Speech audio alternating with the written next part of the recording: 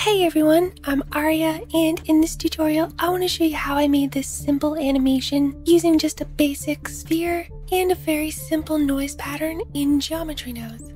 Okay, let's get started. The first thing that I'm going to do is delete this light and the camera, just so that we're starting from scratch. Then we can use the default cube as our container, but it's going to end up looking a lot different, so I'm just going to name this flower. Next, just head up to the top left and we can click and drag to add a new window.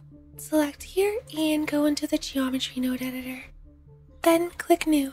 We want to use a UV sphere for our object, so we're just going to delete our group input, Shift A, and search for UV sphere. Next, we want to subdivide our mesh, so let's hit Shift A, search for the Subdivide Mesh node. Next, we want to subdivide the surface. Most of you are probably familiar with the difference between these, but just quickly, if I add a cube and add both of these nodes, you'll see that there is a big difference between them. When using the subdivide mesh, you'll notice that it doesn't change the shape, it just breaks it up into smaller sections, but using the subdivide surface will actually change the shape of your object. This combination gave me the results I was looking for. Next, we want to displace our mesh, and the best node for that is the set position node. This will give us the ability to do more complex displacements. Next, we want to add our noise pattern, and in this case, we want to use a wave texture, which will just give us a specific noise pattern. I'm going to click here and select rings. Then we can select the factor and plug it into the offset.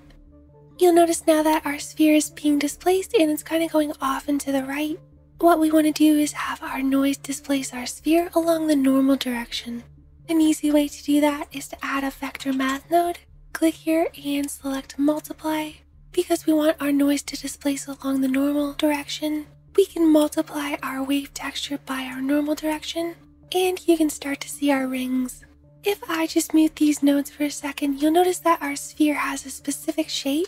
Because of the way it's built, you'll notice that the top and the bottom are different from the sides, which means that our noise will affect it differently based on the axis we use. So we need to just head back to the wave texture, and instead of using the x-axis, in this case we want to use the z-axis, which gives us a very different result. We also don't want this facing straight up and down, so I'm going to add a transform node right at the end, and because our y-axis is going directly through the center, we can select our y rotation and set that to 90. I'm going to switch this to 10 just so that there's a little bit more displacement. I'm just going to hit 3 on the numpad just so that we're looking directly down the center. And now that we've got our basic noise pattern, we can add a little bit more complexity by selecting these 4 nodes. Then you can hit Shift T, then we're just going to connect this directly after. I'm just going to change the scale to 5 and set the rest of these to 0. This wave texture is a little bit strong, so we're going to just bring that down a little bit by adding a math node. Then if we select multiply, you'll see that it's multiplying it by 0.5.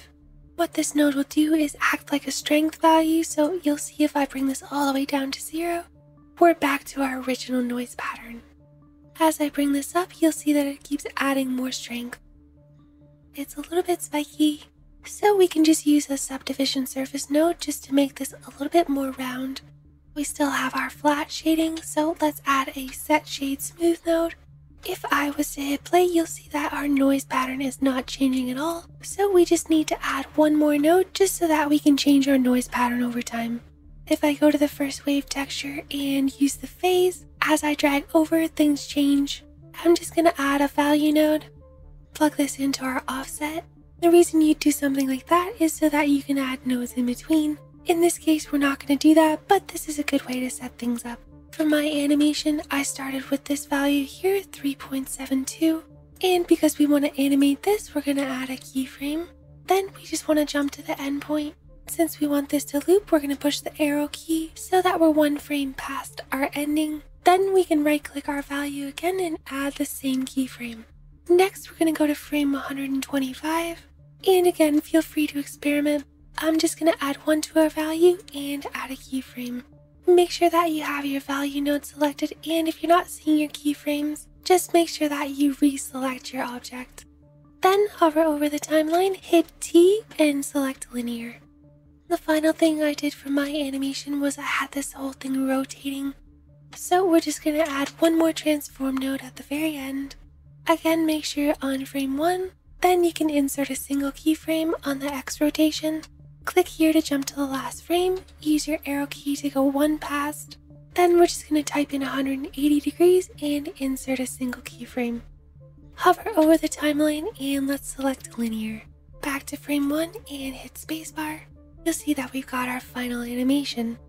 For my animation, I added some shaders, lighting, volumetrics, and particles to mine. So if you're interested in seeing how I did that, you can head over to Gumroad and purchase the file that I used for the final animation.